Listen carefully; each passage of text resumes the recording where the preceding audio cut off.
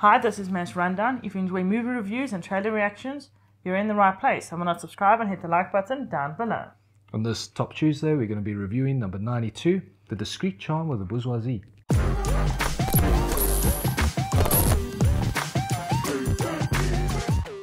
The Discreet Charm of the Bourgeoisie is a 1972 French film directed by Louis Buñuel.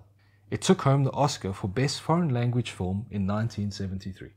The Discreet Charm of the Bourgeoisie follows 6 well-to-do individuals and explores their lives, dreams, and their inability to host a dinner party.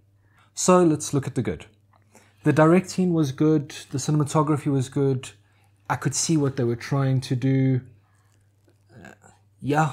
I think the costumes and the sets were also really well done because you must remember it's 70s, so they were wearing 70s clothes.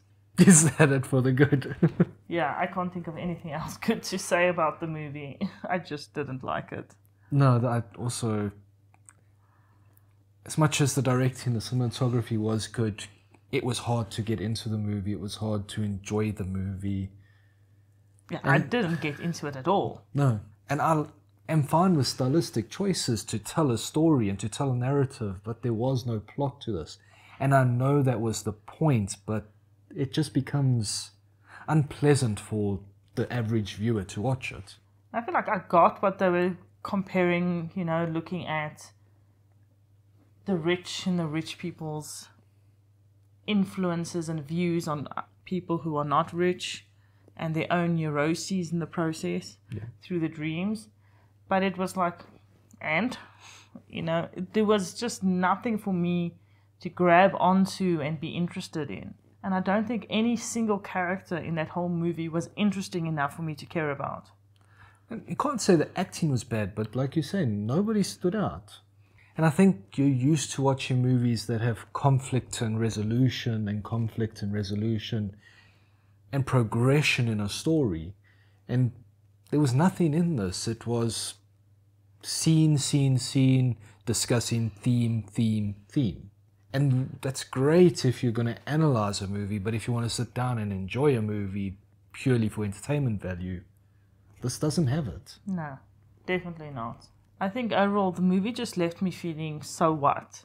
Like, what was the point? Why did I spend an hour 40 watching this? Which I wish I could have gotten back because it was so bad.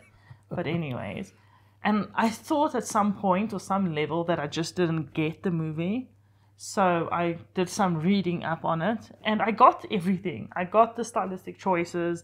I got that they were doing this comparison between the rich and poor and looking at how they live and, the terrible things they do. And I was just still left with so, like, I get it, but I don't get it. So I understood what the movie was saying, but I don't get why it was such a big deal and why I should care about it at all. And if we're looking at who should watch the movie, it is a great movie for critics to look at, for film students to look at. I understand then why it won an Oscar for Best Foreign Film, because it has those themes throughout and you can analyze each scene. And film students will love it because they can sit and pull apart every single scene, like the gun in the ceramic pot, how that juxtaposes. And it's great and all, but for an average movie viewer, for somebody who wants to sit down and enjoy a movie, there's not much in it for this. And it's not even like it's a complex concept, like Inception might be to some people, and Shutter Island, because it was a bit of a thinky movie in that. It just was themes, and let's explore these themes, and that's great for film students, like we say, but nah. The worst thing for me is it wasn't even themes that were difficult to understand or anything. There was no deeper meaning. It was a lot surface level for me. And I know you're talking about like the china and the delicacy versus the gun, which is so much harder and violent. But I mean, that's pretty obvious stuff. I don't know. It just wasn't interesting. I don't personally see why it won an Oscar. I didn't enjoy it at all. Obviously, my rating would be pretty much a 0 because I felt like I didn't get an ounce of enjoyment out of the whole time. And I really wish I hadn't wasted my time watching it. I'm going to give it a 2 because of maybe the cinematography, the directing. It was well made, even though it wasn't good. So let us know in the comments down below. Have you seen a good plotless movie. Don't forget to like and subscribe. Bye. Later.